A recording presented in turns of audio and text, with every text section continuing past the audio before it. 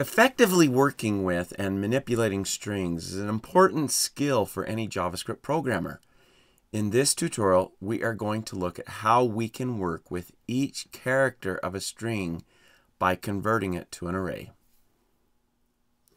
Welcome to another tutorial from All Things JavaScript, where we help bridge the gap between novice and expert. Now, I've done several tutorials on working with strings, also on converting array-like objects to arrays, and I've done a tutorial on the spread operator. In this tutorial, several of these concepts are going to be brought together. Now, if you'd like to review those previous tutorials, I'll include links in the description. So here's what we're going to do. We will take a string and look at how we can convert it to an array. Once it is an array, there are a number of things we can do with it. For this particular tutorial, the example we're going to use is we're going to reverse the array. Or by so doing that, we will reverse the string. And we'll do that without a loop. So it seems that since this is our goal, perhaps the type of string we should be working with is a palindrome. Palindrome is basically a string that reads the same forwards or backwards. So if I jump to Sublime, here I have a string set up that is a palindrome. If you look at it, never, odd, or even, we can read it from the left or from the right. Never, odd, or even. So that's a palindrome.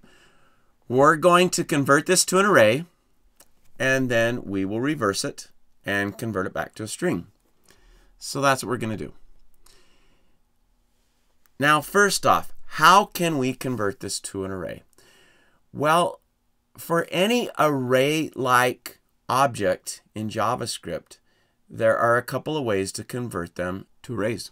Now, what is an array-like object? Well, basically, it is something that has a length property. And if you think about it, a string has a length property. So since it has a length property, it is an array-like object, we can convert it to an array. Now that can be done with Array.from. That's a new static method. Well, fairly new. It's not super new. Came out with ES6. But that is a static method that's attached to arrays that can be used to convert an array-like object. But my favorite way to do it is with the spread operator. I really like the spread operator. So let's take a look at that really quick. First off, I'm going to set up a function that will be used to do what we're trying to do here. And that is reverse a string. So this function will allow it to pass in a string, and then basically what it will do is return the string, but the string will be reversed. Now to start off with, let's return just the string as an array so we can take a look at that. So here's how I want to do that. I want to specify an array, and then inside of that I put the string.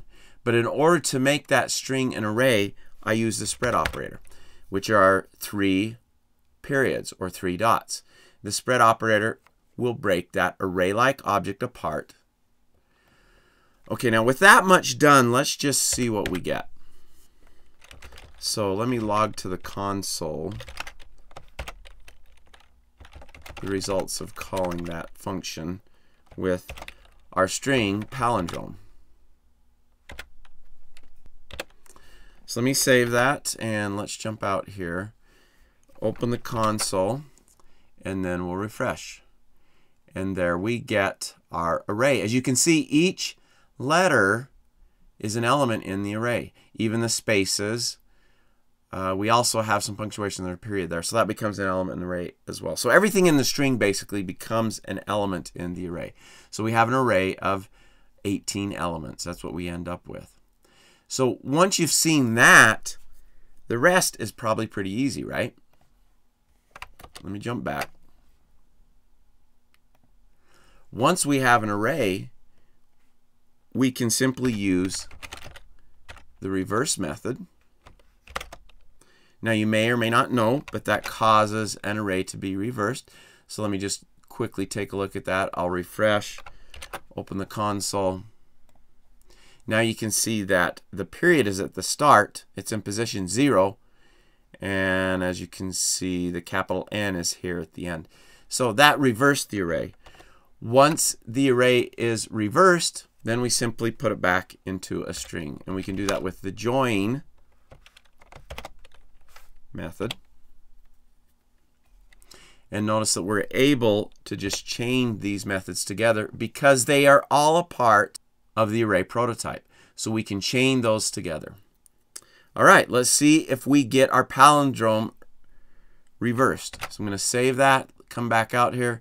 Let's refresh, and there we have it. The palindrome is reversed. And because of the punctuation I added and the uppercase, you can tell that it is reversed. Never, odd, or even.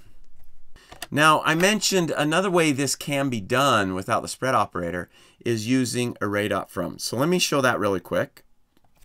Let me just remove the spread operator and brackets. Array.from is a static method of arrays. So we use it like this. The word array in uppercase, then .from, and then we pass in the string. And that will accomplish the same thing. So let me save that, refresh, and there we go. We have the exact same thing. So that is how you can convert a string to an array. And then once it's in an array, you can do a number of different things with it. And as you can see, we reversed it and then put it back together in a string. Now before we're done here, please hit the like button. It can help others on YouTube find this tutorial. Also hit the bell button to be notified about new tutorials. And if you haven't subscribed yet, hit that subscribe button. Or click the circle link on the left, the one with my face. I release a new tutorial each week. You can click the video link in the center to access another tutorial right away, or click the link on the right to visit my website, allthingsjavascript.com, for full courses and a complete list of tutorials. Thanks for watching.